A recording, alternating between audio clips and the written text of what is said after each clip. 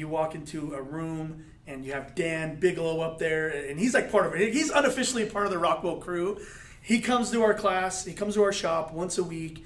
It's like a really, crammed hour and a half of just Jedi knowledge that he's spreading to our guys. And so when they walk out of there, we have meetings afterwards, and everyone, they're confident, they feel great, knowing that if they just take some of those things that we've learned from Dan, and we implement those things into our daily cookbook and into our daily pipeline, into our daily sales rapport, that we're gonna have success. We feel comfortable sharing everything with Dan, knowing that he's gonna go home and think of ways to make our company better.